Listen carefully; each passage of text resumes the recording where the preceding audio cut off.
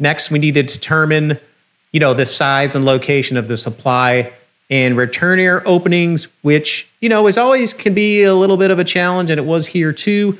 We were able to access the unit from the space below and find out where the duct connected to the unit and take some measurements there with the assistance of our contractor and our roof curb manufacturer. This is difficult to get the exact locations, but we're shooting for quote unquote close enough, provided that we can make some slight ductwork and curb modifications once the curb arrives. Okay, so now we have everything we need to get an engineered adapter curb drawing, submittal, and pricing to the contractor. Okay, so here you see the new 20-ton AAON unit rolling in along with the new adapter curb. So now we're going to hoist this thing up there.